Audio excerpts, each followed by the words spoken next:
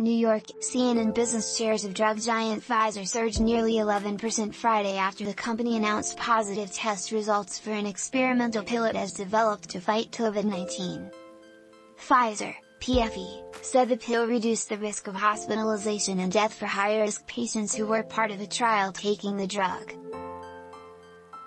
The news comes just a few days after Pfizer reported strong earnings and sales, thanks largely to the success of the COVID-19 vaccine it developed with BioNTech, BNTX.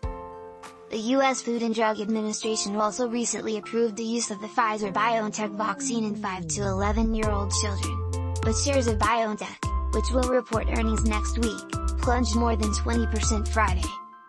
Moderna, MRNA, another biotech that has its own COVID-19 vaccine, plummeted about 17% Friday. That follows a nearly 18% slide for the stock Thursday after Moderna announced weaker than expected results and a disappointing outlook due to production and shipment problems that will delay the deliveries of its vaccine.